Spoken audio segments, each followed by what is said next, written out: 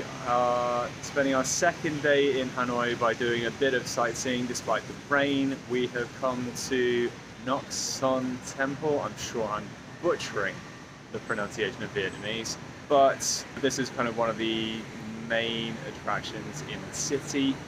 The entry price was 30,000 dong per person, which puts this at under $2 for each of us.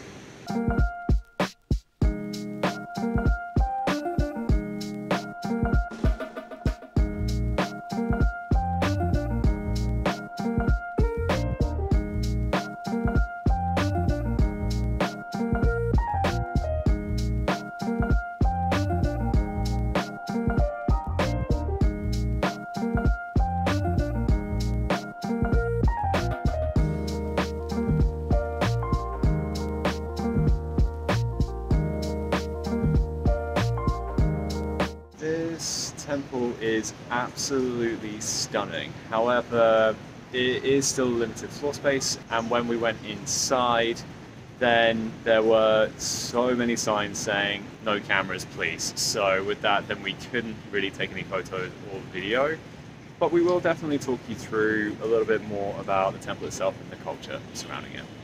Yesterday when we were on the tour, we learned a lot about Vietnamese culture as well as temples. And what we learned was on full display here at Ngoc Son Temple. Bear with me while I try and explain it all, as it's quite intertwined. So I think I should start off about family culture here and how it's still very traditional. You can have 5 generations ranging from a great-grandparent all the way down to a great-grandchild living in the same house. And it does still typically fall on the eldest son to provide for the family and take care of parents as they get older. So their family ties and bond are very strong.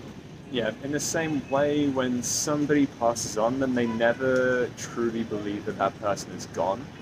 They believe that they've just passed on to a different plane of existence. So with that, then they still feel like they can connect to their ancestors by coming to temples like this. So because they believe that their ancestors' spirit lives on, as Nick said, they want to remember them and honor them. And so they come to temples like this and make offerings.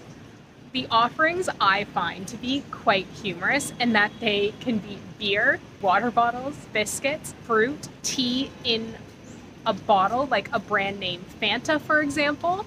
And what does the temple do with these offerings? They do not donate them to the poor or give them to an orphanage.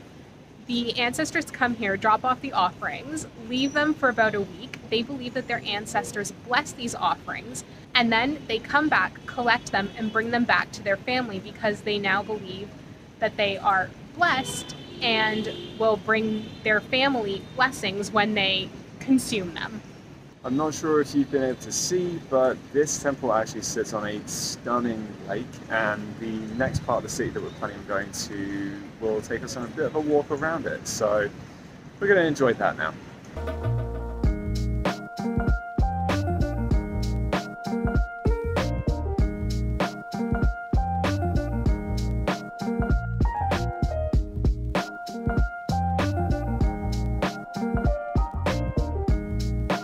As we mentioned before, Ngoc Son Temple and this tower here, right behind me, which is called Turtle Tower, sit on Quan Kim Lake. Again, I'm sure I'm butchering that word.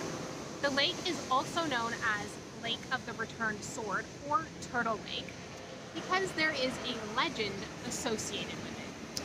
Yes, once upon a time it is so said that in the 3rd century, in order to defeat invading armies, then a giant turtle from this lake gave one of its claws so it could be fashioned into a sword to be given to the king to protect the people. Many, many centuries later, when the Vietnamese king defeated the Chinese, he was boating on this lake and encountered a turtle who then took the sword back. That was intended as a symbolic gesture. Because this sword was no longer needed, then this symbolized that the Vietnamese people were then free from tyranny and the rule of others. Obviously that didn't quite shake out, but you know, it's nice to have the story. And because of this legend, then this area has a lot of turtle-themed names, not least the lake. It is actually worth noting that it's not just mythical turtles who once lived here.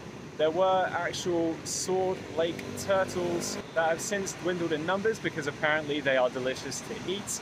But there are still a few that exist and live on still today. I think it said that there were only 6 of them left, but from the looks of the photos and things like that within the temple, then they're beautiful. And just so you know, in Vietnamese culture, turtles symbolize longevity. Clearly great significance to the Vietnamese people, and I mean, we love turtles too, so they're pretty significant to us. They're definitely magical to see when snorkeling up close. Absolutely. Right, we now move on to the next place.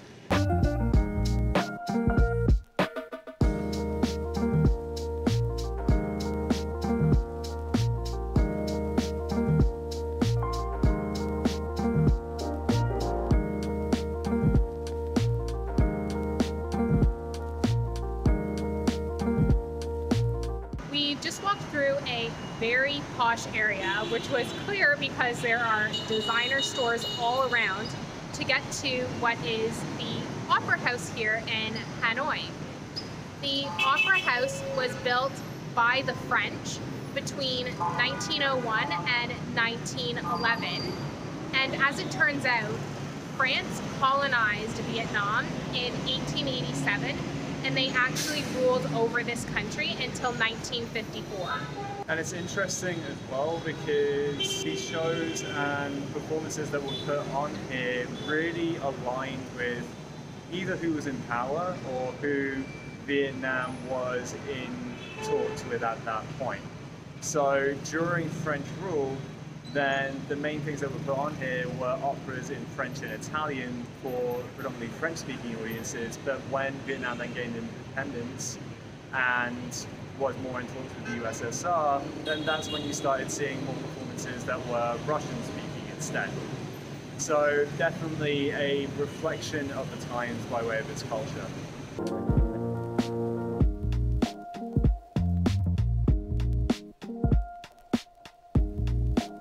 What we are standing in right now is actually a site that we visited on our walking tour yesterday, which is the Old City Gate. Back in the 11th century, there was a citadel that was built in order to help repel invaders and protect the city of Hanoi. That has undergone reconstruction many times, but due to more recent wars, which have seen bombing and a lot of devastation to a lot of the ancient parts of the city, this Old City Gate is actually the last remaining part of that citadel. We are now headed back to Don Juan Market, which we also visited yesterday on the walking tour. I didn't feel like we got quite enough time to explore all the different vendors there. It is 3 stories, so there's a lot to check out, and I can't wait to see it in its full. The French administration also built this market in 1899. However, it has been renovated a number of times due to damage from war and fire.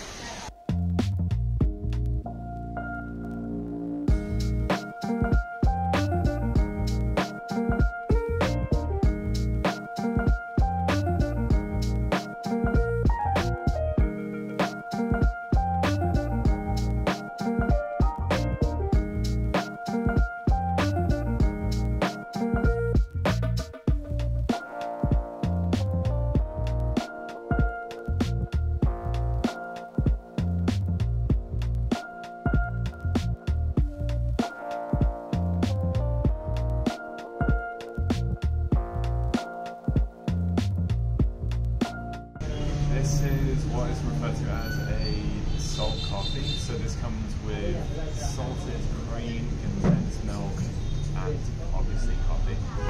It's absolutely lovely. While obviously it's not quite the same as like salted caramel, then the cream and the condensed milk kind of step in and replace that flavour, and it just brings out a new level of sweetness. Really good. Same bow. Different day. Much better.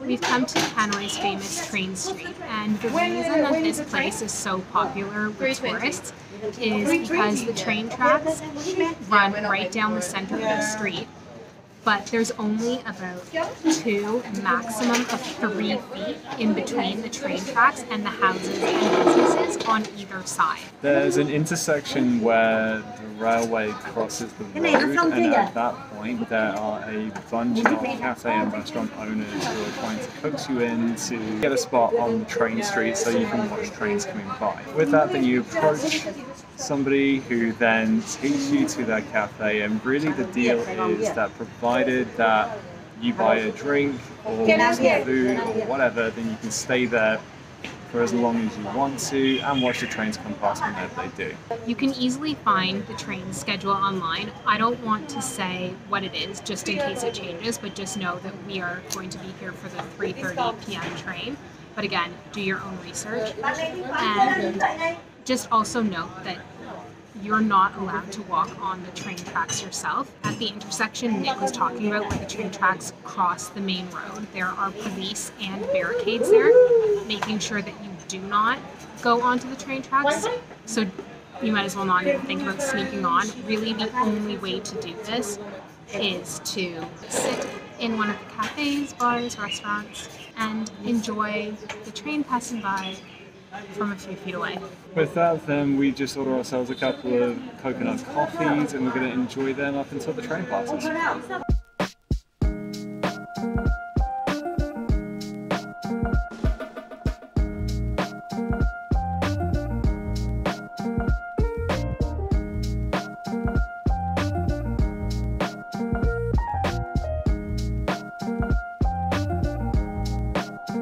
That was really interesting, both in a good way and in a weird way, because we were sat there, we were enjoying our coffee and having a lovely chat with this couple from Nova Scotia that we just happened across, and then all of a sudden the train came. We took our footage, our photos, all of that kind of stuff, and then the next thing you know, we're immediately getting pretty much evacuated away from the cafe, being told to pay up and get out because the police had come.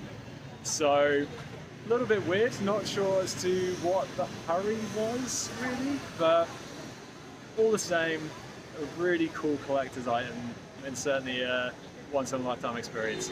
We're going to head back to our hostel now, do a little bit of work, and then I think we're going to head out for dinner and hopefully try even more Vietnamese food because we're loving it. Yeah, we are.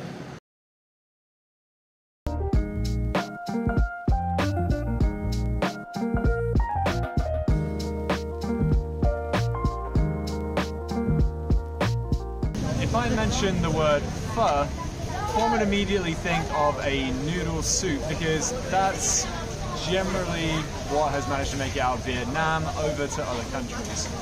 However, it would appear that there is more than one type of pho, and the one that we are trying now is called Pho Xao, which is a stir-fried version, so it's completely soupless. We've come to a local spot, which is just a stone's throw away from our hostel, to try this. It smells wonderful, and we cannot wait to dig in.